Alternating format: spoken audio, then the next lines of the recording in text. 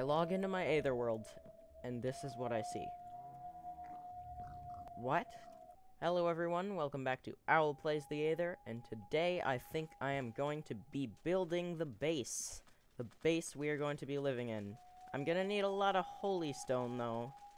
And probably a few pickaxes to mine all that. I think since I have enough steak, I'm gonna finally switch off of these berries. I mean, as soon as I cook them.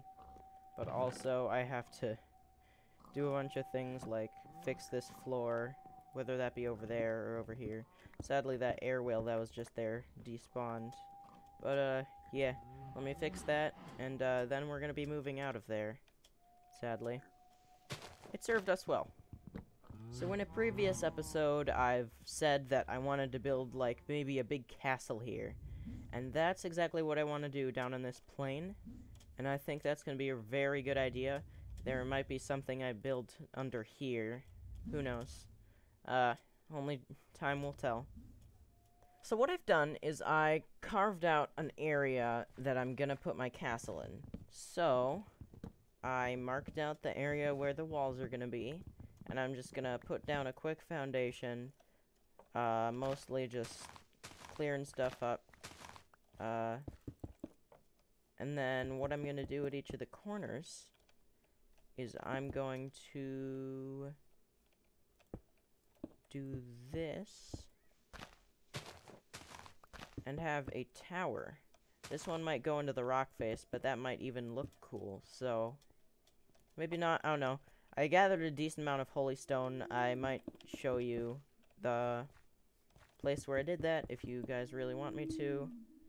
So, yeah. That's really great, I think. And, so I'm gonna build the castle and, or at least part of it. And then, I'll come back when I have most of it done. Or, not most of it, but, a decent portion of it. Like, all that I can do with the materials I have. Finally, a test. Okay, look at the reach of this.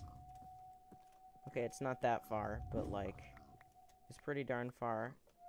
Bet I'll be able to hit this guy if he goes low enough. So if I just go far away, and then immediately come closer. Yeah, there's no way I'm hitting that guy, but look at this.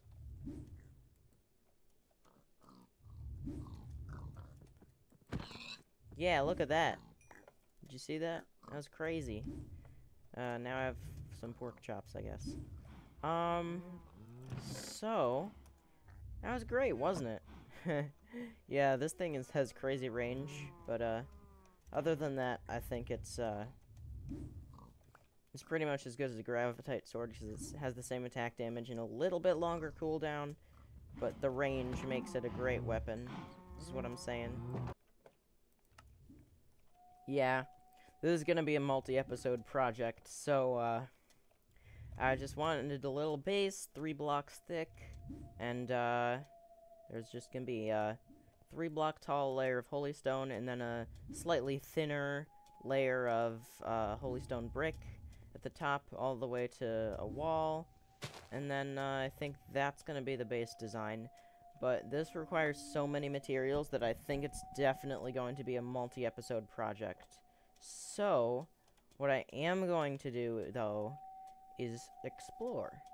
I want to explore and try to find, something else. Something, maybe a silver dungeon. That's the main thing I'm trying to find. One of those spire dungeons wouldn't hurt either. But, I really would like to find something. So I'm gonna throw out everything I have and not use any of it. By which I mean, like, put everything in a chest. Oh, I have a bunch of holy stone in here. Oh. Ha ha ha. Yeah. Still, the base is gonna be a multi-episode project, but, it's definitely, gonna help if I have, all this holy stone that I didn't know about. Oh, and by the way, the area I mined the holy stone in, it's in here. I mean, it's not too big of a space. It's only like 8 stacks of holy stone, but, you know. Anyway, why is the sky darker? Is that supposed to be rain or something? No idea. But I'm gonna put everything I have in some chests.